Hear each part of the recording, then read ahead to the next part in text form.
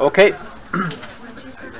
Now we finished with cholesterol synthesis, triglyceride synthesis, triglyceride breakdown, and then the question of medications came. Let's talk about some medications. Now, in order to understand this medication, we have to know like some type of lipids. Okay, lipids. Now, we'll learn most on Tuesday too, or on Wednesday when you start digestive system. But there's the thing: lipids are water insoluble. Lipids are water insoluble. Okay, lipids are water insoluble. If they're water insoluble, that means there's problem in blood when you carry them in blood. So when you take these lipids into blood from your intestine, there's a problem. So we have to solve this problem, and we must have lipid carriers. Yeah. Fatty acids, water soluble. Yeah. Yeah. Exactly. Okay. So what is absorbed? Let's just talk about this. That's a good question. So now you remind me of something. Let's say this is intestine.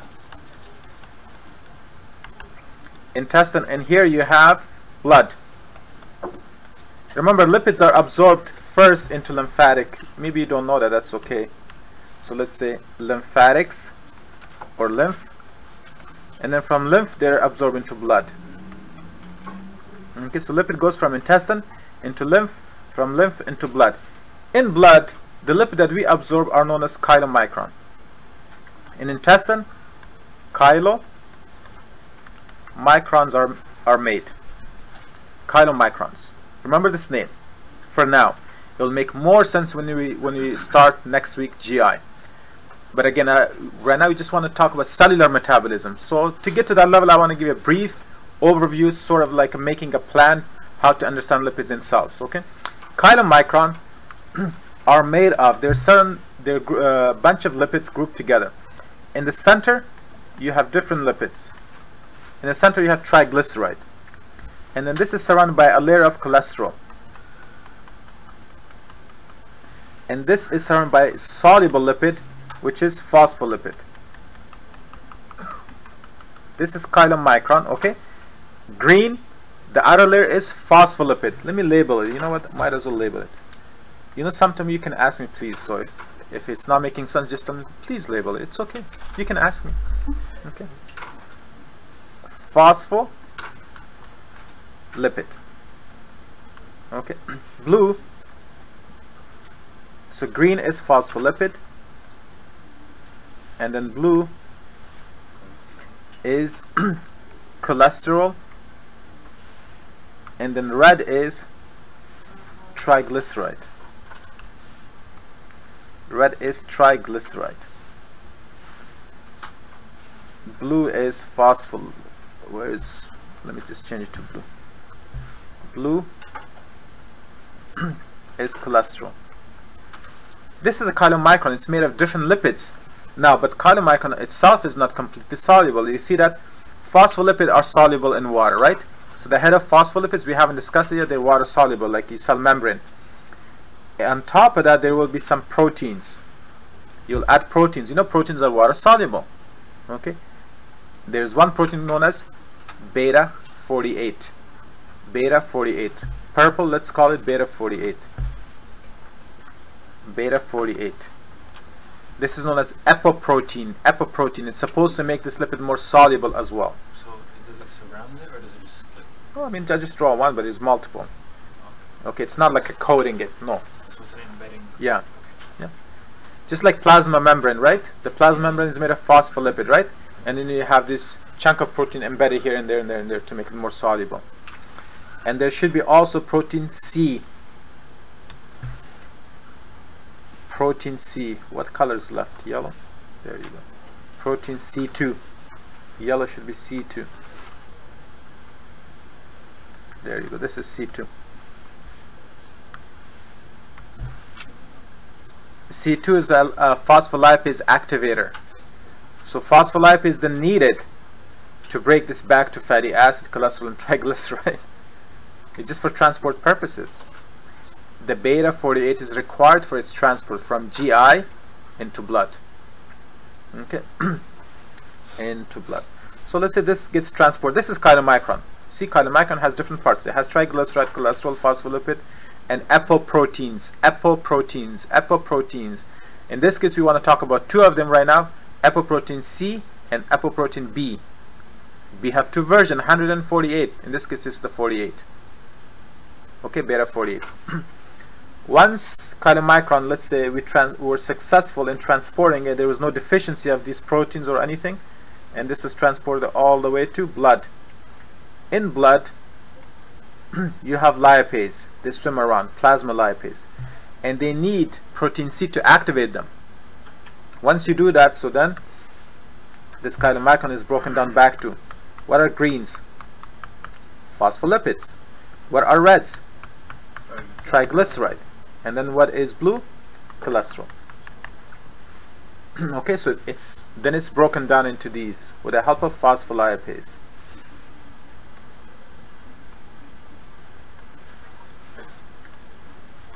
In the blood or in the liver? In the blood. In the blood. Not yet liver. Not yet liver.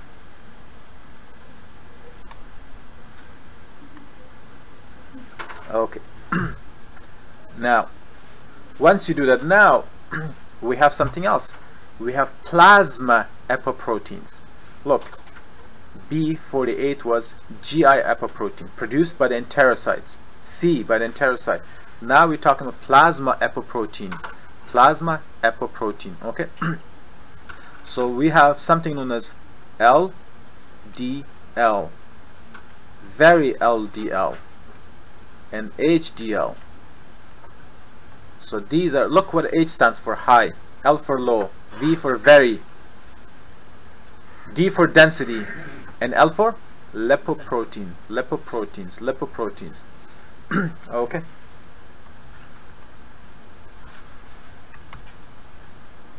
So once we do this, now let's say we are in blood, everything is in blood, and you broke chylomicron into this.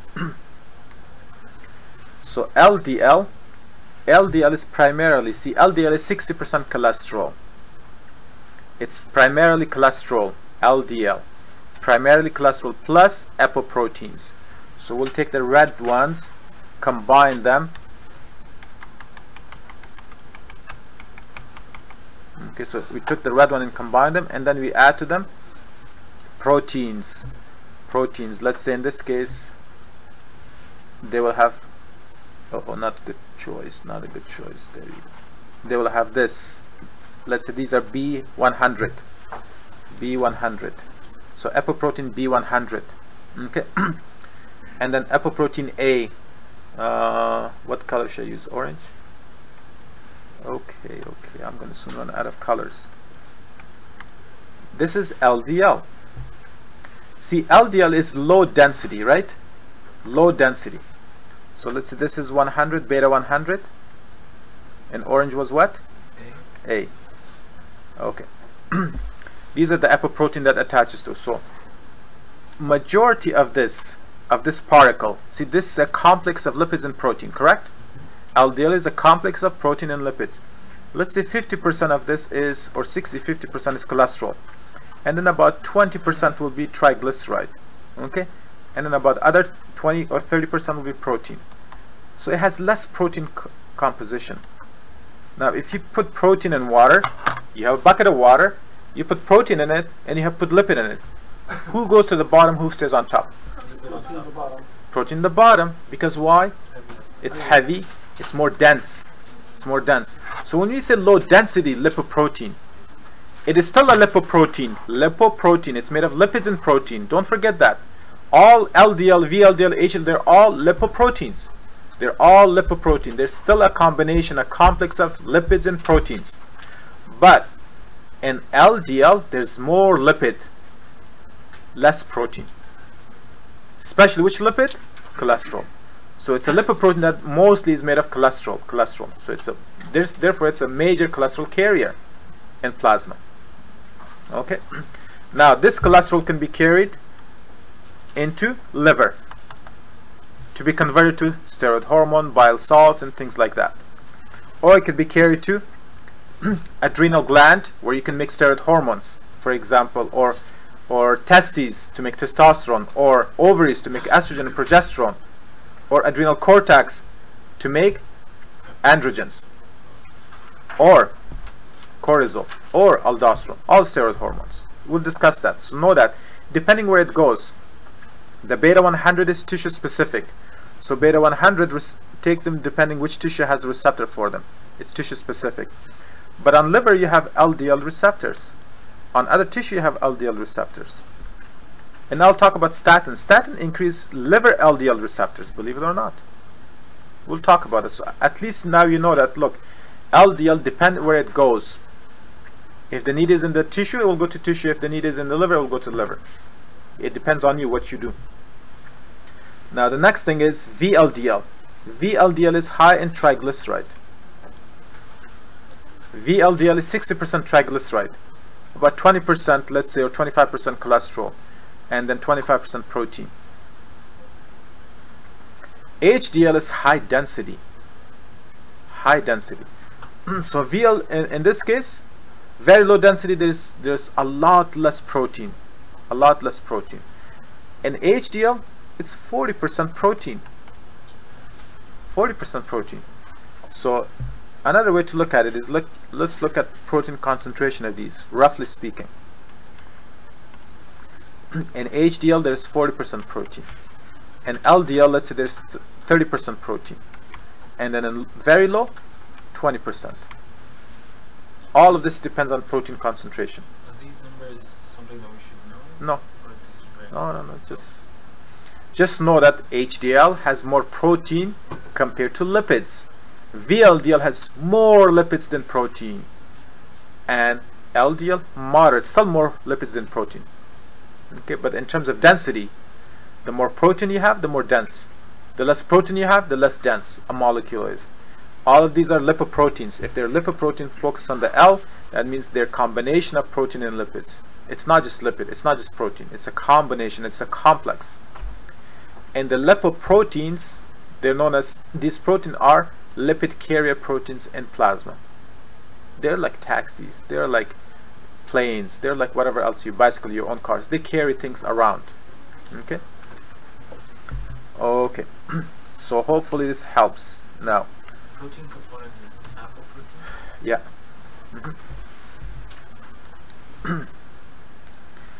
Now let's talk about medication. Once you know this, it would help more. So HDL, high density lipoprotein, think about it, it primarily brings cholesterol to the liver.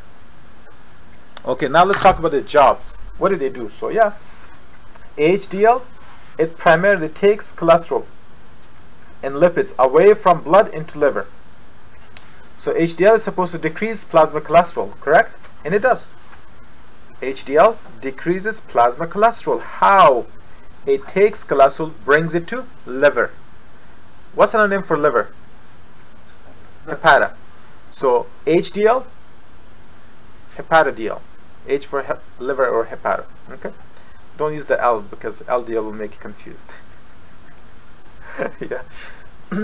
Now think of LDL, lethal. Lethal. Lethal. LDL is really bad. It's lethal. Look, it's not bad by nature. Without cholesterol, we cannot be men or female. It's huge. Cholesterol makes us survive. Cholesterol is essential for survivalship. But when I say lethal, that means if you have too much free cholesterol, then it's bad. Okay. Okay. LDL is the bad form of cholesterol. HDL is the happy. H for happy. L for lethal. LDL lethal. HDL happy cholesterol. Okay. All right. Now we can talk about drugs known as statins. Statins. And bile acid racines. That's another category of drugs. And then you have niacin. Am I missing something? I'm missing one category unless I'm confusing myself. But anyhow, statin, the one we said was what? What are the names of statins? Atorvastatin, simvastatin, lovastatin. Muhammad, movastatin. You know, you can have all as long as it's statin, you know. Okay. Okay. More statin, that's not good. That's mine. Munir more. Bile acid racines. What's their name? Cholestyramine. And cholesterol. Okay. Niacin is niacin, right? What's the precursor of niacin? Tryptophan. Very good. Very good. Okay. I feel like I'm missing one more. Fibrates. There you go. Fibrate. Now these are gymfibrozole, fenofibrate, and so forth. Gymfibrozole, right?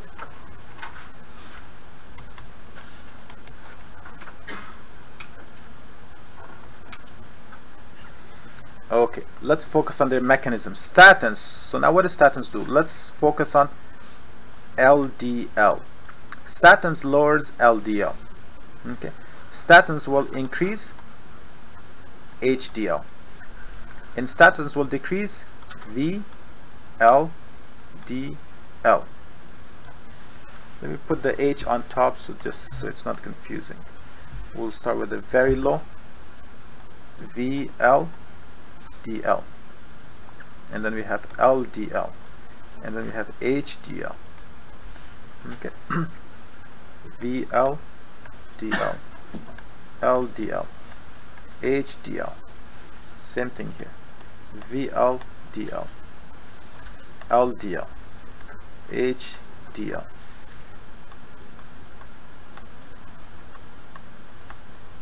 And HDL. Okay. And it'll include here known as the LDL receptor. Okay. Alright, statins, their main job is to decrease LDL. They also decrease VLDL, but they will increase HDL. That's what they do. And they increase LDL receptors. Bile acid racine. As a matter of fact, they will decrease LDL. Okay. HDL, they have less effect on HDL, but they will they will increase VLDL. Okay. Niacin, their main goal is they act on what? HDL. They decrease this, they will decrease this. Okay. Let's put it this way. Fibrates, their major function is to decrease VLDL. They will decrease LDL too, and they will increase HDL mildly. But now, I'll color the one that is the most important part of this. So statin primarily acts, it's good for what? Decreasing LDL. Okay. Niacin is good for decreasing or increasing HDL. And then fibrate is good for decreasing VLDL. And then bile acid racine for LDL. And then I'll tell you the mechanism. Okay.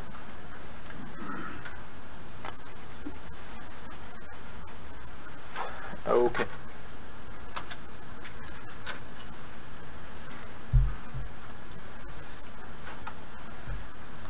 Mechanism of action of statin was HMG. Whoever tells me about fibrate, I'll give you bonus for Tuesday. HMG CoA reductase. Okay, so that's what statins will do. Bile acid racine, what do you think? If it's known as bile acid racines, it attaches to bile acids. It conjugates bile acids. So this will conjugate bile acid. Bile acid conjugation in the intestine.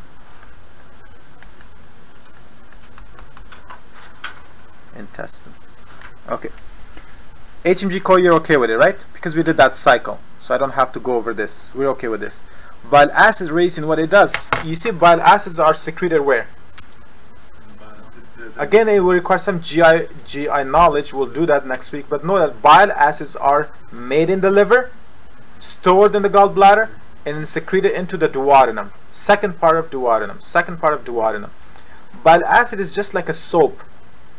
Bile salts and bile acids. Guess what? They're biological soap, not factory-made soap that are sold on stores or in Walgreens or whatever else, you know. Now, you know what soap does? Soap washes lipids off your hands, off your skin, correct? That means it makes lipids soluble. Soluble in what? In water. Because you still have to use water, which means soap is amphipathic. Amphipathic, this term is used for things that are soluble in water and lipid at the same time. How could that be? If there's a molecule, one end is water soluble, the other end is lipid soluble. So this part will break lipids and it will make attached lipid, this part will attach to water. At the end you're breaking lipids and you're washing them away. That's what bile acids do too. So let's say you eat cheese, pizza or whatever, and then it reaches your duodenum, and the gallbladder will automatically release bile acid in that area to break down the fat goblet. So the first step in lipid digestion or breakdown is what? Bile acid. That's what bile acids do. Now, but bile acids are made in the liver. This is the important part. Bile acids are made in the liver from cholesterol. Simply taking cholesterol and modifying it becomes bile acid. Let me show you the shape. You know the shape of, so again, I'll erase this so you guys know by now. The mechanism of these two at least. You know what cholesterol looks like, right? I can erase this too, just to make myself more room. You know cholesterol looks something like this. Very good. 4 rings, correct? So that's cholesterol. Now, bile acid is a cholesterol or a steroid ring. At this position, you can add to it taurine, which is an amino acid, or glycine. Then it becomes bile acid. Bile acid. This is one bile acid. The second one, quickly.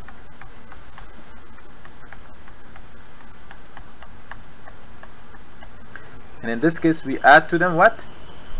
The amino acid glycine. Now they are the two types of bile acid. Okay, the amino acid, you know that's water soluble. So this is the hydrophilic part, the amino acid part, and the cholesterol part is hydrophobic, lipid soluble part. Now you can additionally add to this sodium chloride, and soap would make it bile salt. So where are they made? They are made in the liver, because the source of amino acids, you can do transamination reaction or deamination reaction or amination reactions in the liver. Liver is the only place. So this is called conjugation of cholesterol, the conjugation step. Okay, and this is done in the liver. Now, that means liver continuously take up what? Cholesterol from plasma. Okay, so let me tell you the next thing. Let's say here, I have to do this because otherwise you will not understand. This is liver, and from liver you have the bile duct coming to the duodenum. Duodenum is part of the GI. That is a C-shaped structure. Food coming from stomach, let's say. Okay, so food is coming from stomach.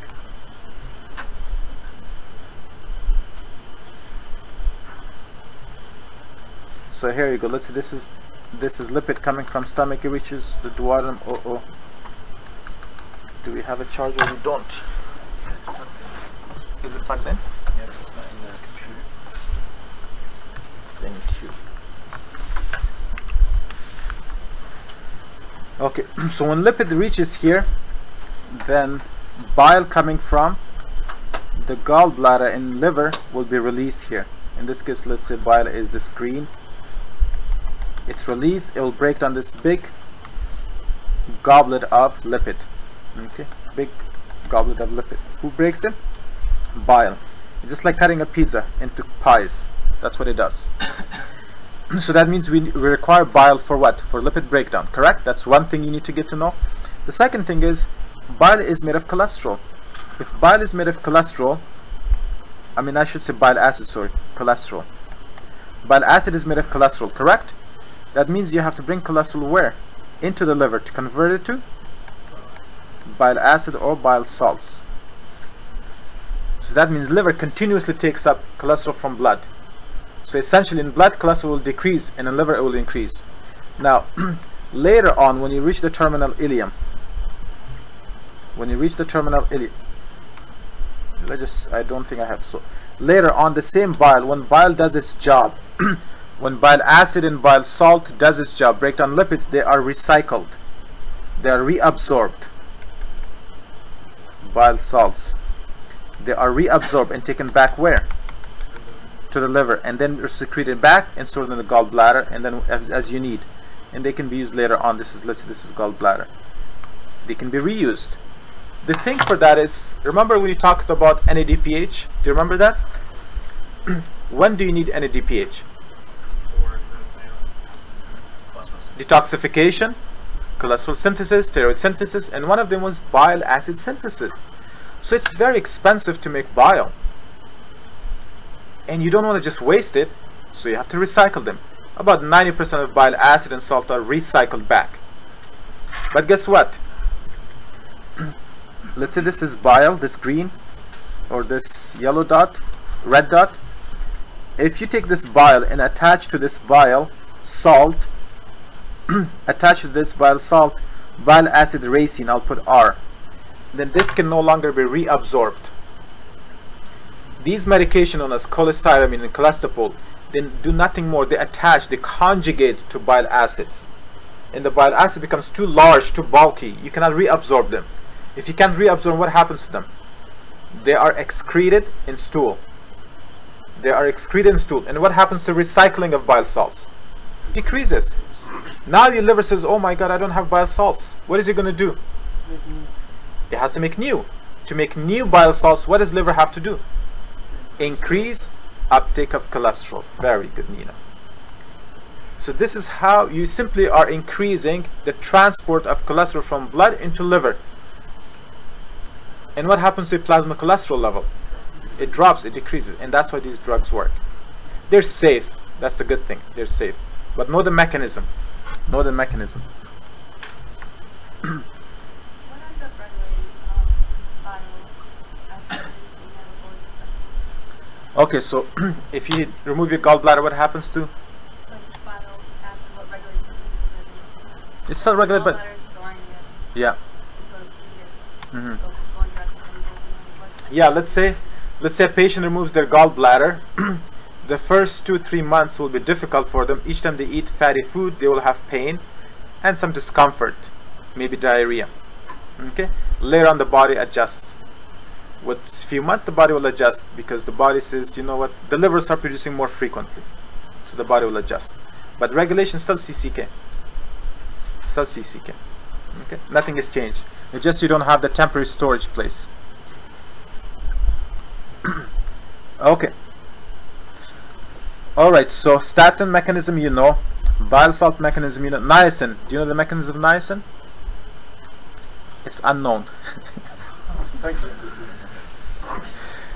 We don't know exactly how it increases or decreases HDL, increases HDL, and how it decreases LDL. There's no clear-cut evidence, but just know that the mechanism of niacin is to increase HDL. Yeah. Yeah, niacin is a vitamin. Yeah. B. Okay. All right. How about fibrates?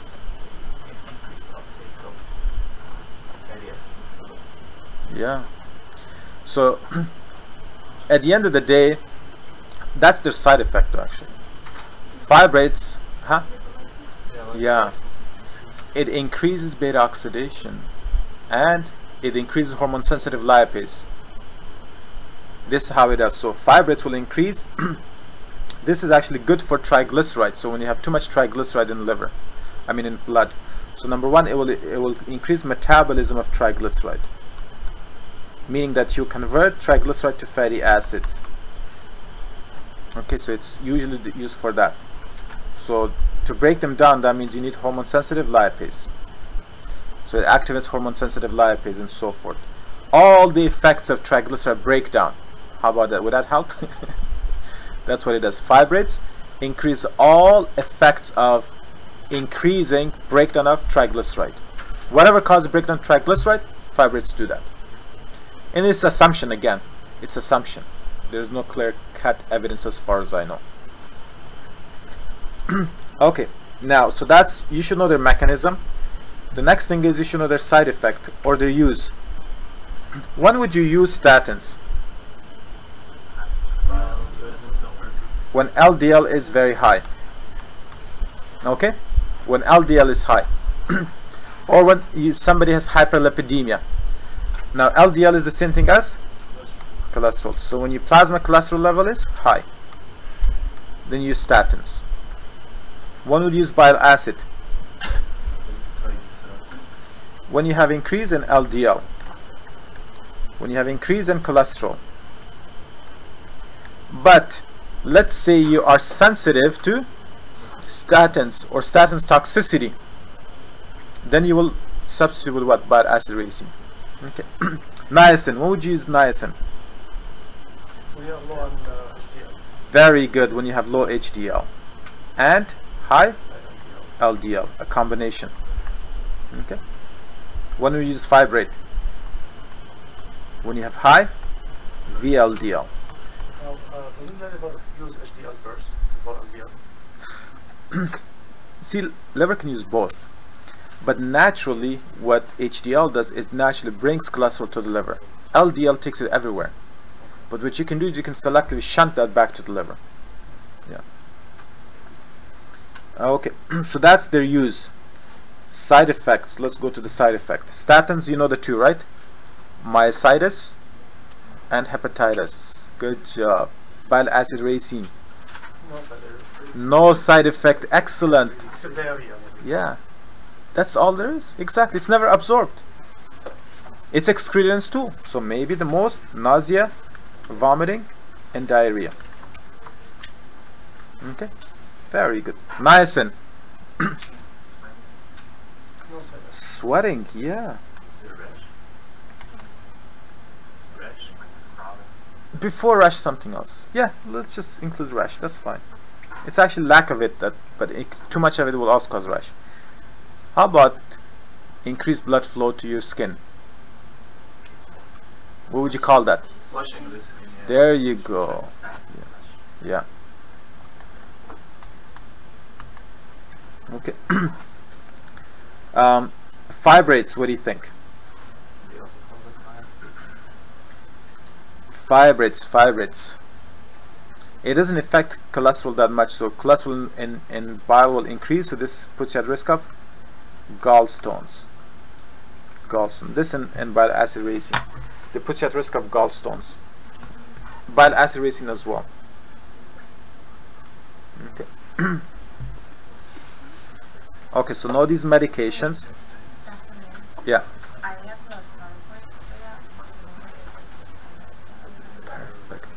Yes. Okay, so that's for those medications. The last thing we want to do today is, and then hopefully we have enough time for me to give you some guidelines for Tuesday. No study guide. Just I want to go over some stuff that are important. Yeah.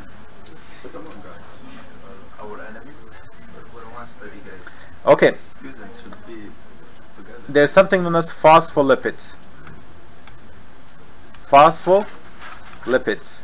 Please remember phospholipids. I've discussed them before on day 1, so I'm not going to go over it. Phospholipid is 2 fatty acid attached to 1 glycerol, and to the same glycerol at the position 3 you have phosphate attached. If I were to draw glycerol, this was glycerol, correct? OH, OH, OH. Let's see, here's a fatty acid, here's a fatty acid, and here is a phosphate. That's phospholipid. It's almost like a triglyceride. Instead of having 3 fatty acids, it has 2 plus 1 phosphate. In books you've probably seen they look like this. They have the head and the 2 tails. The head is the phosphate and the 2 tails are the fatty acids. Okay. Now phospholipids. Phospholipids, cell membrane are made of what? Phospholipids, correct? So phospholipid can be converted to Iraqi arachidonic acid. And there's an enzyme right here. What do you call this enzyme? Phospholipase A2. Okay, and then arachidonic acid can further be converted to prostaglandins.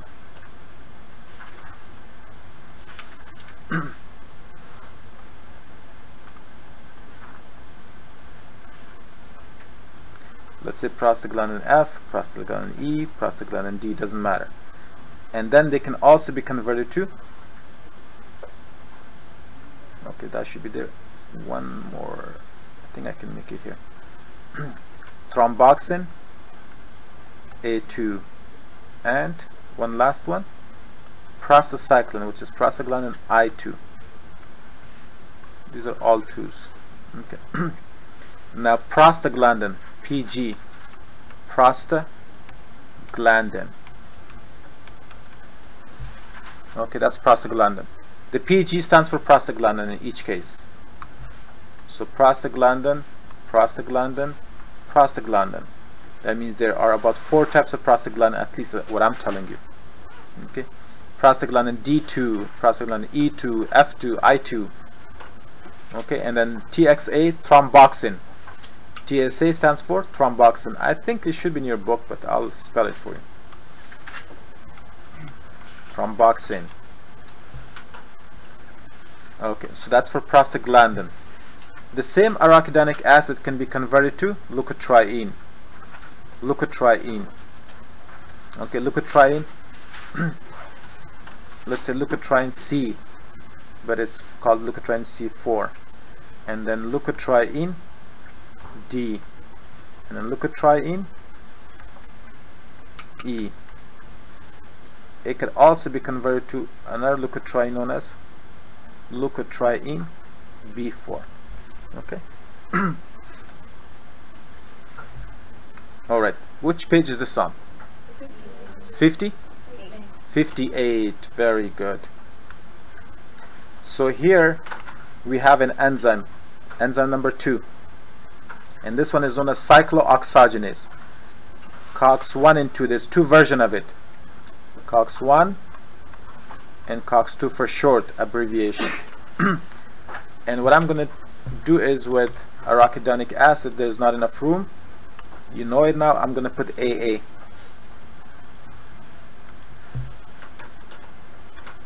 That's arachidonic acid. And then you have enzyme number 3 here, known as lipooxygenase, or LOX. Okay, so you have them in your book, so I don't think it's... You please memorize this one, okay? Do me a favor, just memorize this whole thing. It's not that difficult. Okay, now I can tell you. Let's start with prostaglandin. In this case, you know, let's do this. The one that I do in green, they all have the same function. These guys have the same function. And this one has a different function, one in yellow.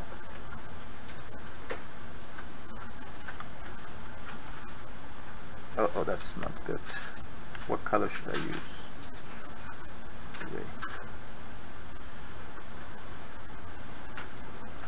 Okay, so different colors, different use.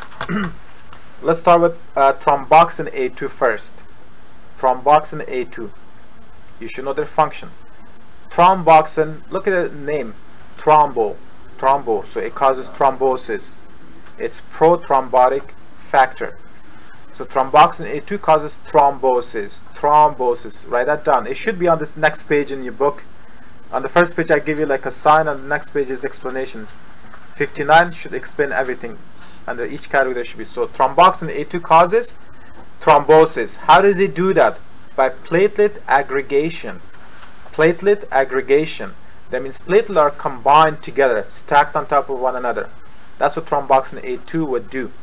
Thromboxane A2 causes platelet aggregation. Platelet aggregation. And it also causes vasoconstriction. Vasoconstriction. 2 things. Platelet activation, platelet aggregation.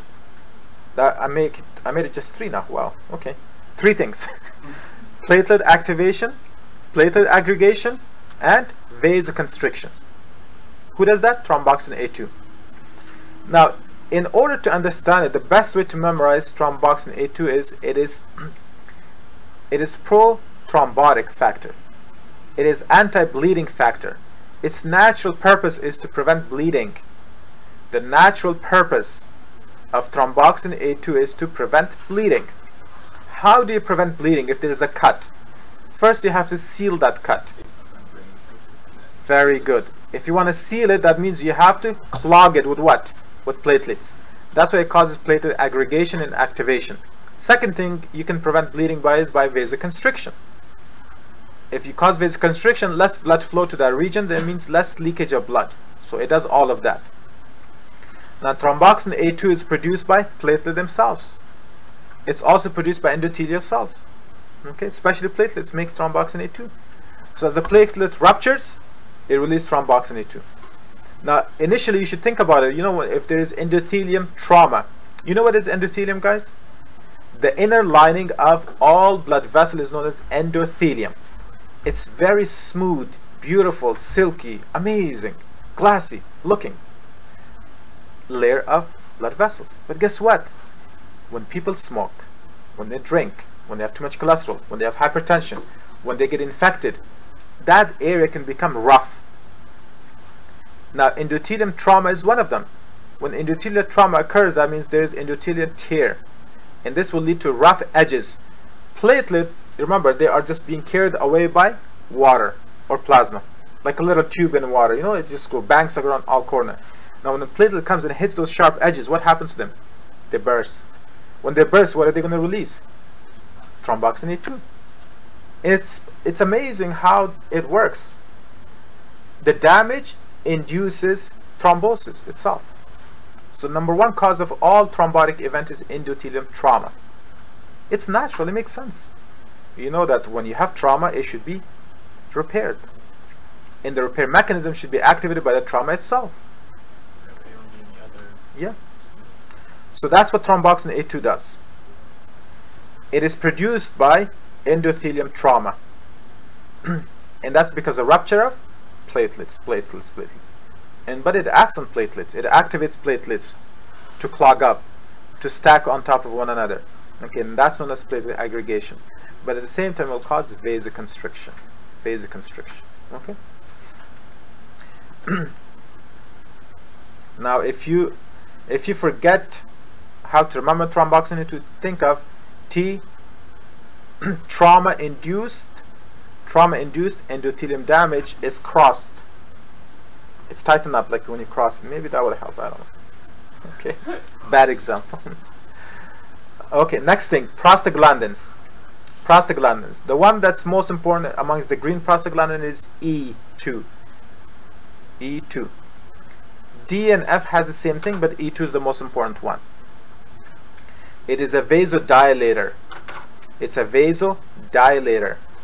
E2 is a smooth muscle relaxant. Smooth muscle relaxant. You see, as long as you know this one term, prostaglandin E2 causes smooth muscle relaxation. It should be in your book. Memorize it right now or write it down right now. Prostaglandin E2 causes smooth muscle relaxation. Are you okay with that? Smooth muscle relaxation. Now, all your blood vessels are made of smooth muscle. When smooth muscles are relaxed, blood vessels will expand. It increases blood flow and decrease blood pressure. So that's what it does. Prostaglandin E2 will cause vasodilation. When your blood vessels dilate, they can leak more. It can lead to edema. When blood vessels dilate, blood pressure decreases, so it can cause shock. Think along those lines. Prostaglandin E2 decreases blood pressure. So that's in blood vessels, but you also have smooth muscle in the uterus. So prostaglandin E2 will also act on the uterus. So instead of causing uterine contraction, it will cause uterine relaxation. So there is a medication. Which is prostaglandin E2 analog. Huh? Very good. So you can use that. We can use that. Also, let me give you one more thing. Do you know that in children, there is a communication. EDA. Should I come to it right now or just once I finish? Okay, just keep for now. I'll come back. Just know the prostaglandin E2 smooth muscle relaxant. Wherever you have smooth muscle, it will cause relaxation of that. Specifically blood vessels and uterus. Focus on those two. Blood vessels and uterus. Blood vessel and uterus. Okay? And I'll come back. Please remind me once I finish talking about this to tell you what are the clinical significance of that. Now, prostaglandin I2 is also known as prostacyclin. It has a name additional to prostaglandin I2 known as prostacyclin. Prostacyclin. That's I2. Okay? Now I2 is the opposite of thromboxane A2. I2 is the opposite of thromboxane A2. You can call it thromboxane A2 inhibitor, I for inhibitor. Which means what, guys? Thromboxane A2 and I2 regulate blood viscosity. If I2 is too much, bleeding will occur. If thromboxane A2 is too much, then thrombotic events will occur. So they keep the blood in check. Everything of thromboxane A2, prostaglandin I2 does the opposite. Are we good with that? Okay. Leukotrienes. Let's think of B first. That's why I have it out of the cycle. B is for blood cell recruitment. Bring me to the site of inflammation. All leukotrienes are pro-inflammatory. Leukotrienes are pro-inflammatory. Now, somebody asked me earlier double bonds. Whenever you have double bonds, the name of those things will end with "ene." Okay. You see, all of these are made of eicosanoids. Eicosanoids should look like this. You don't have to memorize them. Almost like a fish. Or like in Matrix, Mazen's not going to like this. You know, in Matrix movie, they have those fishes going around, swimming, something like that, like an octopus. What does arachidonic mean? Spider in Latin. Spider-like. So the phospholipid that's converted to arachidonic acid, it looks like this. Just to show you. What does this look like? Spider. You further modify it. If you modify it further, you can convert it to this. Okay, so alright, but in any case, number one, leukotrienes, the leuko part, let's write it down. Leuko comes from white blood cells. Leukotrienes are produced by white blood cells, leukocytes, right? Another name for white blood cell is what? Leukocytes, leukocytes. So leukocytes produce a chemical known as leukotriene. Why triene? Because they have 3 double bonds. They have 3 double bonds, 3, all of them.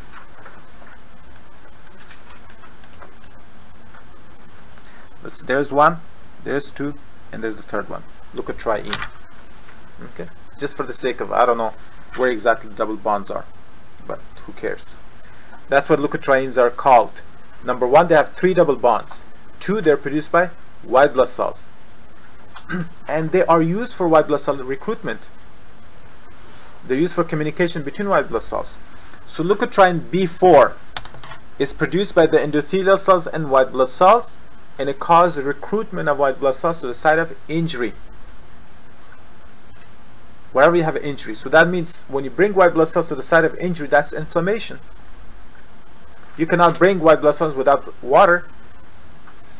So at the end of the day, that'll cause edema and swelling and pain and increased blood flow, heat, temperature, redness, all of that.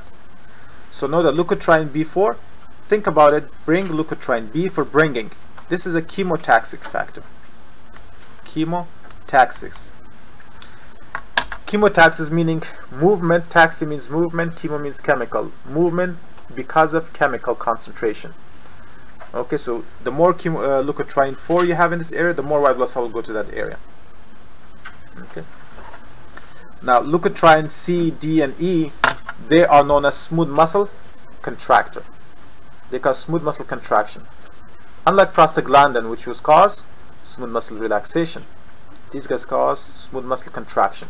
So, and by doing that, it leads to vasoconstriction and bronchoconstriction, especially bronchoconstriction. Focus on the bronchoconstriction part of it. Bronchoconstriction, bronchoconstriction, bronchoconstriction. Okay. Leukotrienes. Lung constriction. L for lungs. Leukotrienes, lung. Bronchoconstriction. So it will cause asthmatic attack. And then blood vessels will leak, will cause edema. Lung contraction, leakage of blood vessels. Anaphylactic shock to you. Okay, so that's leukotrienes. So it trains to anaphylactic shock and the Yeah. TGE to hypovolemic shock. Yeah. If you have too much of them, yeah, they will cause. Sometimes allergic reaction can increase these guys too. Yeah. Okay, so now we know. Let's do something else now. I told you I will come back to thromboxane A2, I think. Prostaglandin E2, sorry. Let's come back to that first. What is LAM? Huh? LAM?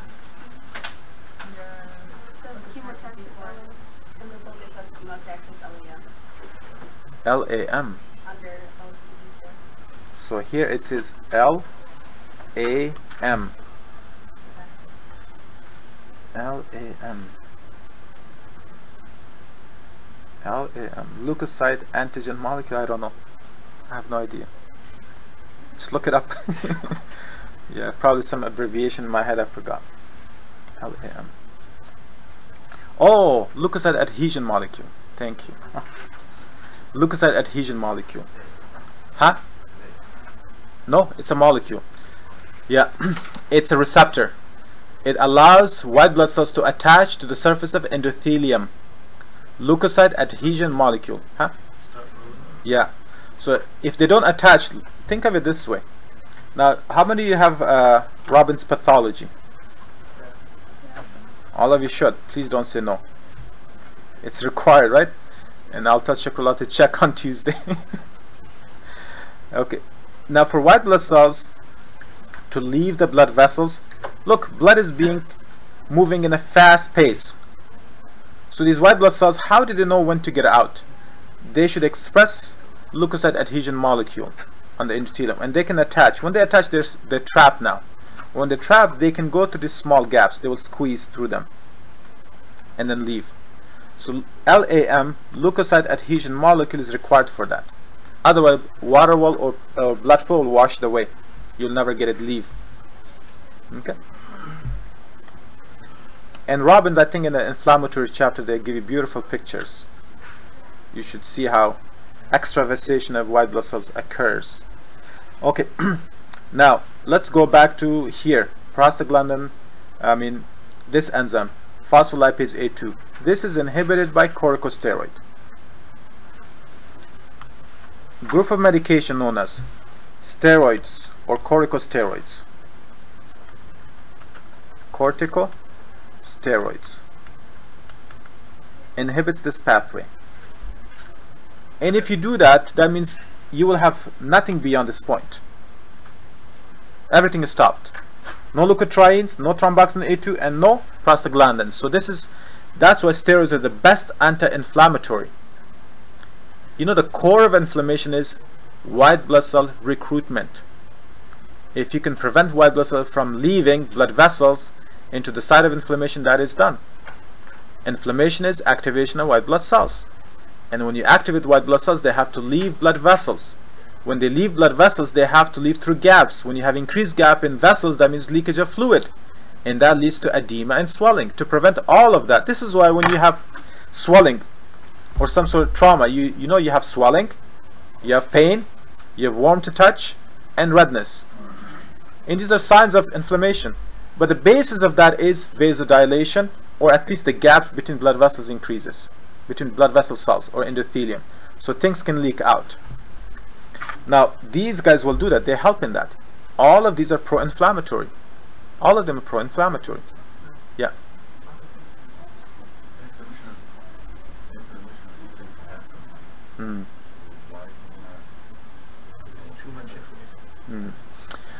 Very good question. See, inflammation is a defense mechanism. That's very true.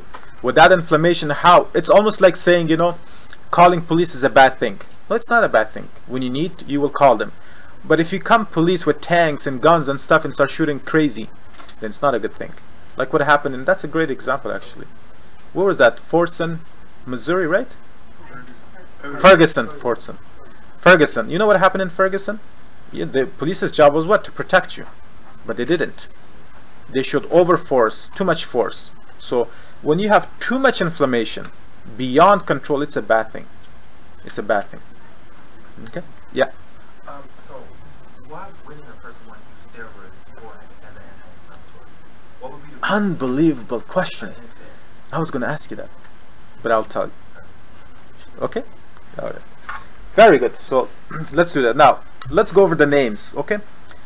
I just want to do this and then I want to delete this. Okay? So then I can tell you why. So corticosteroid inhibits this step. That's one thing.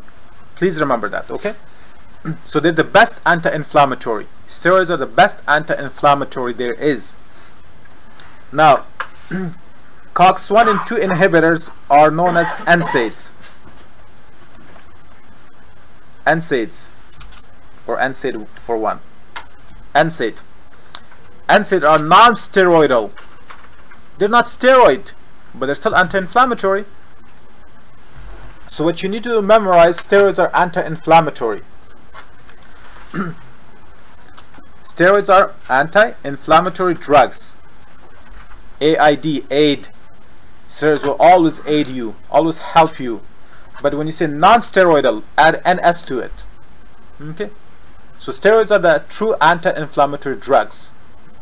But if you wanna, there's a group of drugs that are not steroids, but they're also anti-inflammatory, but they are not steroids. So you call them non-steroid anti-inflammatory. See, steroid is such a big deal. Now, when I use the term steroid, please don't confuse that with anabolic steroid. I'm not talking about anabolic steroid. I'm talking about corticosteroids. Corticosteroids. Okay? Cortisol analogs. I'm talking about cortisol analogs. That's what corticosteroids.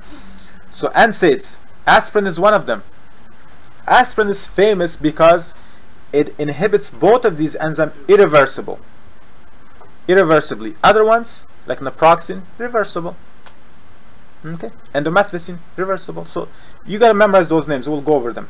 So at least do this. Do me a favor. Search.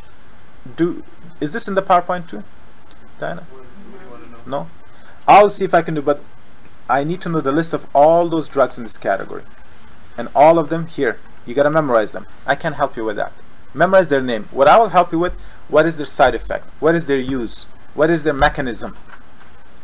But memorizing list of drugs is your job.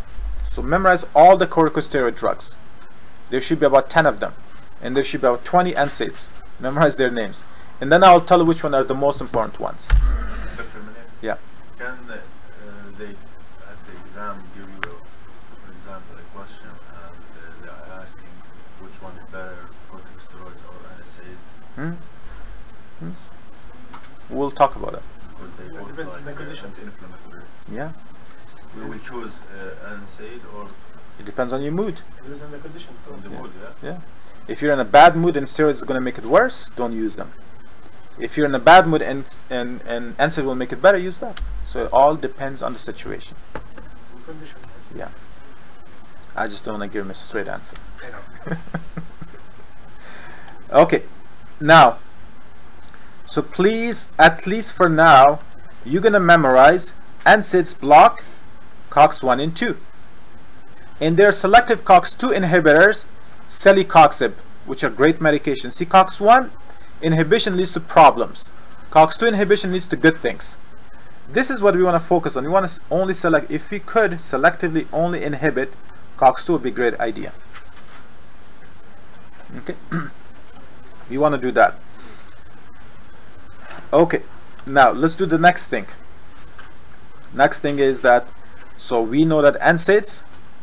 Okay, so let me do this. Please memorize NSAIDs. NSAID and corticosteroids. These medications, know their mechanism. From this graph, you're going to get only one thing, mechanism. What did they do? What is the end result of this medication? What did they inhibit and what did they decrease? Corticosteroid inhibits phospholipase A2, it decreases everything.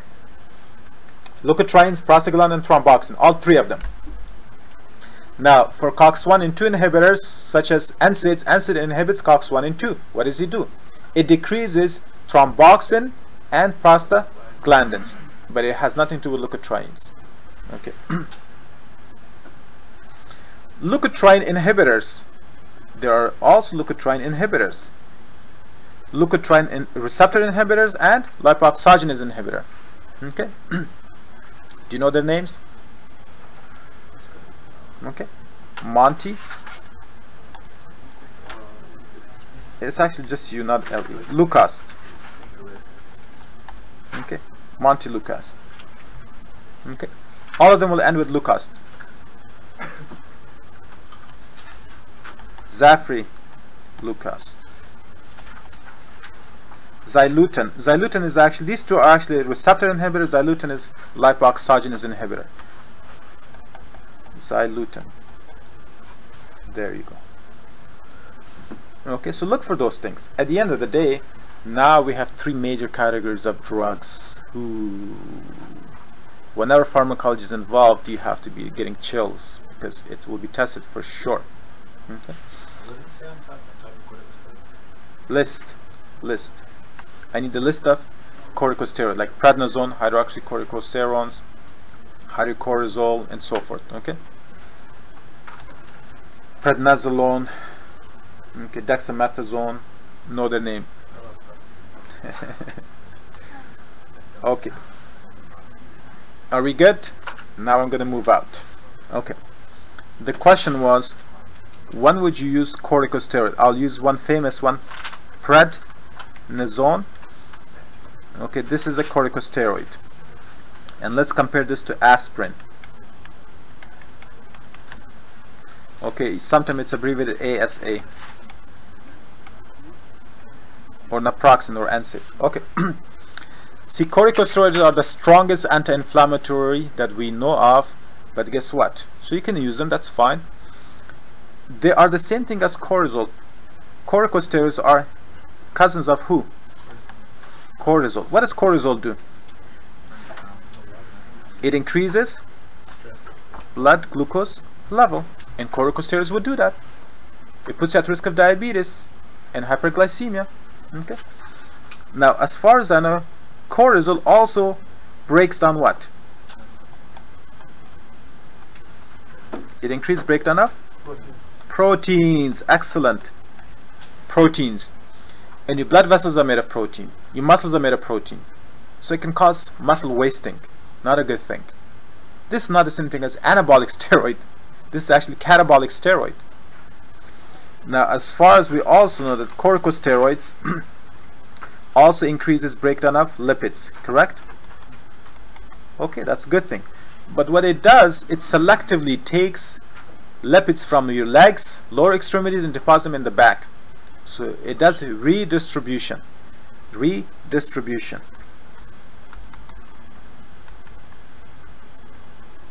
So it does redistribution of lipids. That's what cortisol does. Why does that? Huh? I don't know. It's crazy. I have no idea. Because Yeah. it's a stress hormone. Yeah, but It's like, it's like the camel. How could you have lipid in the back? oh, you can get a hump. Yeah, especially in the truncal area. So that it's called truncal obesity. Legs are thin. So people who have increased cortisol, abnormal secretion of cortisol, they're known as Cushing's disease or Cushing syndrome. And when you see them, you can see them. They're always you know, you've seen that show. You should watch TV. It will help you. What is that kids movie? Despicable Me, I think, right? Yeah. What do you think of the main guy? Thin legs and big upper body. Okay. So now on top of that, cortisol has activity like aldosterone, so it causes edema. Not a normal concentration, and too much. So corticosteroids can do that. But now, what is protein breakdown? Muscles are made of what? Protein. Bones are made of what? Protein. Especially in children, corticosteroids are contraindicated. You should never use them in children because it can cause bone growth retardation. Okay, so that's just some effect. Now, antibodies, what are they made of? Proteins. So on top of that, corticosteroids suppresses immune system. Immune system. Isn't immune system the basis of inflammation. So it has a lot of negative effects. They are good when it comes to inflammation, but they have so much side effects that you have to be careful. So they're not preferred drug of choice immediately. When you have no choice, you will use them. And if you do use them, I prefer local injection rather than oral intake. Systemic steroids, completely, you should be very, very careful. Systemic, I mean the entire body gets affected. That's oral. So usually use injection. For rheumatoid arthritis, maybe osteoarthritis and things like that, you have no option, you can use them. Okay, but local injections. And it'll be good for 6 months in most cases. So, and some patients prefer to have one shot, and for 6 months they have to not worry about taking medication. Okay, so that's for corticosteroids. Now, NSAIDs. See, NSAID, they are much safer than them, but they have one problem, and that is it decreases prostaglandin E2, which is a vasodilator. Yeah, it's a vasodilator. So prostaglandin E2, the major side effect, what they do is, and they're taken, aspirin or NSAIDs. Let me just put NSAID because I'm going to keep reading it wrong. You know, NSAID in this case, especially aspirin and naproxen and those guys, if you take them for control of rheumatoid arthritis, back pain and things like that. See, aspirin is okay to take it orally, so much more safer than corticosteroids. Okay, guess what? When you take it orally, aspirin will accumulate where? In the stomach, until about 45 minutes or so, until you take it away, and then it's absorbed. You have a huge chunk of aspirin molecules, okay, in the stomach. So it will cause, in the stomach area, in that local area of the stomach, let's say the greater curvature or smaller curvature over here, here you have decrease in prostaglandin E2. As far as I know, and you know, prostaglandin E2 causes vasodilation. That means in this area there is decreased vasodilation. If anything, it's vasoconstriction. When blood vessels constrict, what happens to the cell in this area? They go through ischemia. They go through ischemia. They're not getting enough blood. It's just like heart attack. You can call it stomach attack. Very good. And the cells will die, and they will shut, and that will lead to ulcers. So aspirin or NSAIDs, long-term use, not one-time use, not 3-time use, we're talking months, can lead to GI bleed. The most important complication of NSAID is GI bleed, and that's because of COX-1 inhibition, not COX-2. Not COX-2. Okay, so we'll look for ulcers. So it increases the risk of ulcer or GI bleed. Do they use coated one now for that? Huh? Do they use coated one? Okay, so now you can use, regardless, no matter where, it can, some of them can get actually uncoated, so because you have lipase, you have so forth. Okay, now there's something you can use. You can use prostaglandin analog, prostaglandin E2 analog, in combination with NSAIDs, and that's known as misoprostol. Misoprostol is a prostaglandin analog produced in factories or pharmaceutical companies. You can use that in combination with this only to do one thing, to prevent gastric ulcers or GI bleed. Yeah. So why do you say it's a blood thinner? Does it decrease the migration or the, I guess, sending of the leukotrienes, or does it decrease the amount of white blood cells? Why do you call it blood thinner? How does it make blood less? Exactly. Yeah. Because aspirin is a permanent inhibitor of COX-1 and 2. So It inhibits that pathway, so when it inhibits the leukotriene, It has nothing to do with leukotrienes. it's just COX-1. It inhibits only cyclooxygenase 1 and 2. Aspirin. Now, how would that lead to protection of thrombotic events? So it decreases thromboxane A2. It's permanent. It's because of thromboxane A2. Yeah. And that question I do ask. You did them a favor. You reminded them. Why does aspirin help in prevention of heart attack and stroke? Prevention of heart attack and stroke because it decreases thromboxane A2, not prostaglandin, not prostacyclin. Don't choose those or leukotrienes. It's only because thromboxane A2. Thromboxane A2, remember, causes thrombotic events. It's a prothrombotic. Aspirin decreases it, so that's how it helps. This is why, see, in low concentration, aspirin will act on thromboxane A2 more than leukotrienes. At high concentration, it acts on prostaglandins more. So, okay. What's the difference between COX-1 and 2? Now, COX-2 don't have inflammatory effect. COX-1 does. So it doesn't have vasoconstriction, vasodilatory effect. COX-1? Yeah. So COX-2, you won't have vasoconstriction.